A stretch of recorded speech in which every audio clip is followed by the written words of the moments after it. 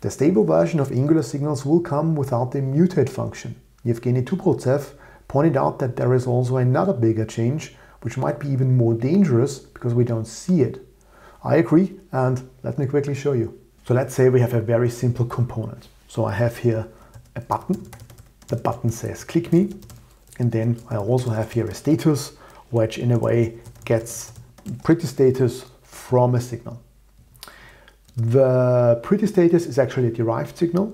There is another one.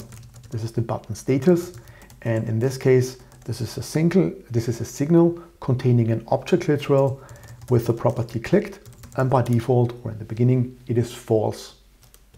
And then the pretty status, as I said, this is a derived one. So we have here our computed, where we more or less say, well, if the button status, if it is clicked, then I'm going to return the text clicked, and if not, I want to return not clicked. So in the end, that's more or less like a formatting function that we see here.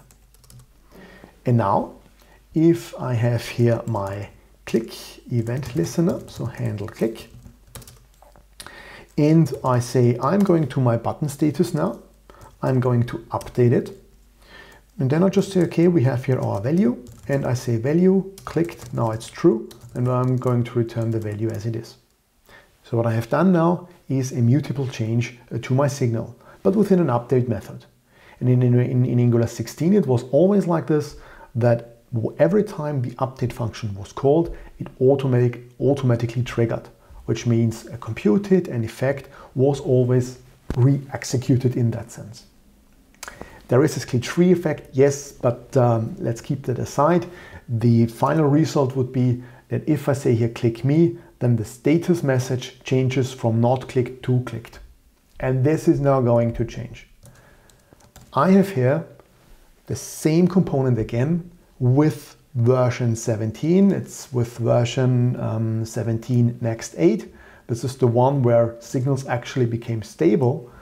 And here, the way how the update function works is that it internally checks against the object reference. So actually it's calling object is, but in the end, it only triggers if the object reference has changed, which means if the update method is called and doesn't do anything, or if it is doing a mutable change, it's not working anymore. It is not triggering, and that's why a computed and effect, and also in the future a signal component, would not be aware of the change and would not reflect it in the template. So the change detection would not work. Let's open it here. So we see here it's more or less the same, but now I can click as often as I want. The status message does not change.